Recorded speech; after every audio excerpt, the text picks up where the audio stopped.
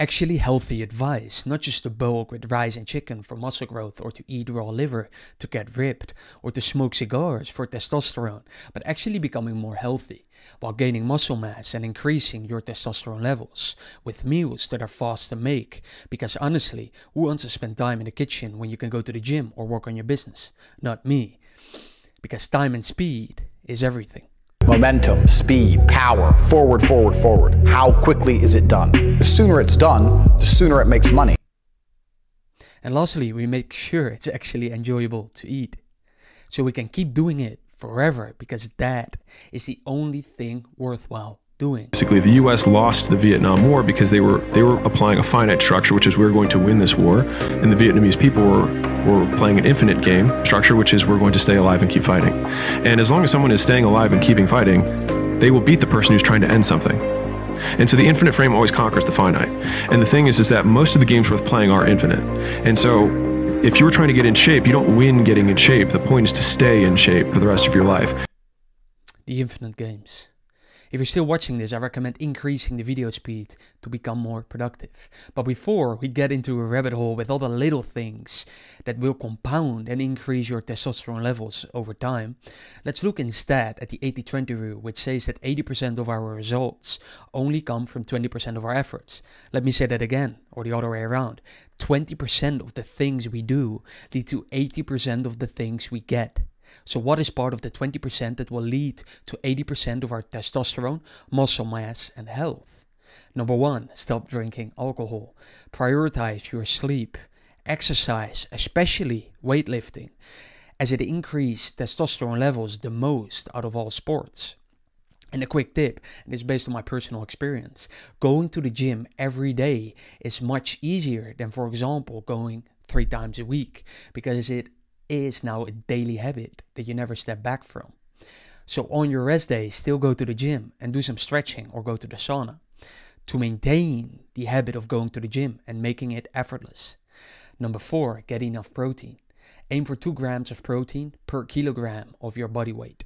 Number 5, expose yourself to sunlight, preferably within an hour after waking up. Imagine going into a clock store with every clock as an alarm clock and they're on different schedules. That's what happens if you don't view morning sunlight. And you do view morning sunlight for about 5 minutes to 10 minutes on a clear day. Just look in the general direction of the sun, even if you have to be on your phone, but just kind of get some sunlight in your eyes and blink if you need to, if it's painful. That morning sunlight coordinates all the cellular and organ systems of your body. It boosts a number of chemicals that need to be released early in the day, such as cortisol, which is healthy if it's released early in the day, and the so-called catecholamines, which gives you increased focus, energy, and alertness through the morning, increased immune system function throughout the day, and it sets a timer on some other clocks in the body, including the one that releases melatonin about 16 hours later to make you sleepy and fall asleep easily. If you don't do it for 2 days or 3 days in a row, what happens is that morning increase in cortisol still happens, but it starts getting pushed out towards the afternoon. And that is strongly associated with depressive symptoms, anxiety, and sleeplessness at night, which then just makes it harder to function during the next day. Yeah. And lastly, manage your stress levels. I talk to people all the time like, oh, I'm unhappy, I'm depressed. And I'm like, stop saying it. And this is what people really don't yet understand. There's only one thing on the planet you actually have control over. You can't control the weather. You can't control your health. You can't control other people. The only thing you can actually really truly control is what you think. That's the only thing you can change in real time. You can be thinking of red and change it to blue. So why are you not controlling your own mind? It's your asset. It's your ally. It's your friend. Why would you make an enemy out of the only thing you have control over? I refuse to do that. It doesn't make sense to me. The worst thing on earth that could happen to a man could happen to me. And I guarantee you, I would still label myself happy. I'm happy because that's who I am. That's how I view myself. That's what I've decided. Learn to control your own mind. Hopefully by now you understand that your lifestyle is not only important for your health, but also muscle mass and testosterone levels. So let's move to the most important nutrient in your diet, protein. Aim for at least 1.5, but ideally 2 grams of protein per kilogram body weight. So if you currently weigh 70 kg, make sure you get between 105 and 140 grams of protein per day. People think it's crazy that I've eaten 200 grams of protein for almost 20 straight years, every single day. And I do that because it's way easier for me to live my life. And of all the people that I've seen who've been in insane shape for extended periods of time, they never follow crash diets. They never follow anything crazy. They follow a few rules that works well for them. For me, I know I have to have my 200 grams of protein just to maintain the muscle mass that I have. And then in order to get my calories in, I just backfill whatever I feel like to get the calories. And so whether that's cookies, whether it's pies, whether it's cupcakes, or a big bowl of pasta and rice, it doesn't really matter. I'll have my shake, I'll have a couple steaks, and then I'm good to go. Now, I agree that your protein intake is part of the few rules that really matter, but I disagree with Alex on the latter part, where he says to eat whatever as long as it fits your macros, because it's still not healthy. Now, I already hear you say, but Jordan, Alex is much bigger than you. Well, that's true. It's also true that someone can look very healthy from the outside, but inside his body, there's still a lot of problems going on. And you only find out when it's too late. Now, I don't say that Joe, the famous fitness influencer, passed away last week because he didn't eat healthy.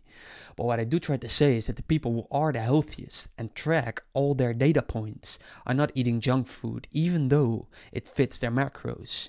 Because if they tried, all their biomarkers started to go down immediately.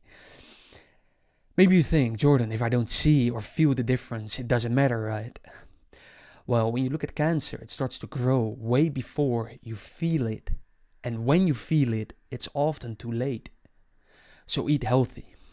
Let's listen to Brian Johnson, a man that I follow myself closely since the last 4 months. He knows what he's talking about, and A/B tests everything from sleep to his diet, all based on data. I've been spending millions of dollars trying to create the perfect diet. What I did is I asked all my organs of the body, hey heart, liver, and kidney, what do you need to be your best self? We looked at scientific evidence, and this is the result. A diet exactly mapped to produce 50 perfect biomarkers. My speed of aging is currently slower than the average 10-year-old. So let me show you what I do on a daily basis. When I wake up in the morning, I drink the Green Giant. Collagen peptides, cinnamon, spermidine via chlorella powder, amino acids, 57 pills. I then work out for 1 hour. I come back inside, I have Super Veggie, which is a few pounds of broccoli, cauliflower, mushrooms, black lentils, ginger, and garlic, extra virgin olive oil of a very special type, and 100% dark chocolate, which is bitter, and I pair this with the vegetables. 1 hour later, nutty pudding, which is macadamia nuts, walnuts, flax seeds, berries, sunflower lecithin, pea protein, an additional roughly 40 pills. I'll have a third meal of the day, which includes vegetables, berries, and nuts, and some more olive oil. Altogether is 2,000 calories. 2,000 calories, not a lot. He created the perfect diet for health. Now we only need to change it so it's also perfect for testosterone and muscle mass. Unless, of course, you don't want to get bigger than Brian. What I did is taking the best stuff from his diet while keeping the plan affordable and especially easy to make, because we don't want to start wasting precious time on meal prepping, right? You know what I'm not doing? Cutting up broccoli and putting it in little boxes. If I make enough little boxes, maybe I'll get some biceps. Weak! There are literally gay porn movies less gay than meal prep YouTube videos. Gay! Super gay. Gay. Well, let's start with number 1, ginger. Studies have shown that ginger increase sperm count and testosterone levels, and you can easily put it in your food or tea. Number 2, cinnamon, specifically Ceylon cinnamon or Ceylon cinnamon, which has the most of the health benefits when compared to the normal cinnamon you find in the supermarket. This is the one Brian Johnson recommends. What I recommend is to buy it at least in powder form, because what I would do is to add this all into a shake with milk, 5 grams of creatine, because creatine has a lot of benefits. Things like creatine, not just for, we think creatine muscles, and indeed it brings water into the muscles and make you stronger. Most of the data, clinical data on creatine, are to enhance forebrain function. It's a nootropic. It's a nootropic, it's post-concussion, post-surgery, postpartum depression, headache, everything. Of course, we can't miss protein powder, one of the most practical ways to increase and reach your daily protein intake. I add 2 big scoops per day into my shake. And I take whey protein instead of soy-based protein, for obvious reasons. Add some cacao powder, or what I do is I eat 85% pure chocolate every morning, because it contains a lot of caffeine, which helps me focus in the morning. Fun fact, it contains a similar amount of caffeine as a cup of coffee. I didn't know that. And 85% for me is the sweet spot in terms of taste, while still reaping the benefits of pure chocolate. Next are nuts. If you can afford them, then I highly recommend them. I eat walnuts, pecans, almonds, and cashew nuts every day for the health benefits. But Brazil nuts may increase testosterone levels because they contain a lot of selenium, which has been tested in studies and proven to increase sperm count and sperm quality. Also, include eggs in your diet. And bake your eggs in olive oil. Fun fact, Brian Johnson is producing his own olive oil because it plays an important part in his diet. Besides that, try to include fat fish in your diet if you like seafood. I don't like it that much.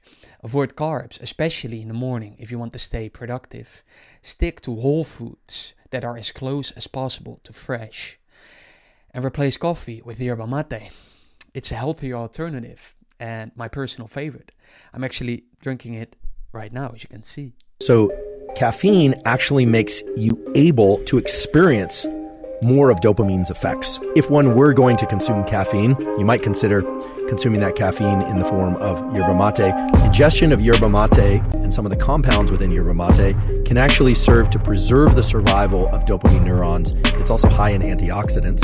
It also contains something called GLP-1, which is favorable for management of blood sugar levels. In my case, I don't need any incentive. I already enjoy yerba mate as my principal source of caffeine. It's the best. And lastly, don't forget to eat your onions. I ate 3 to 4 raw onions a day. At my point now, it's more of a supplement than even a food. When I was fighting, my kickboxing coach, he'd make me eat loads of onion and garlic. It was like a folklore thing. So I used to see all these crazy big dudes eating onions all the time. And then I started, and there's a massive tangible difference. So I just eat shit with onions. A massive tangible difference. Remember, start living your life like it is a documentary. Because it is. Someone is just not filming you yet.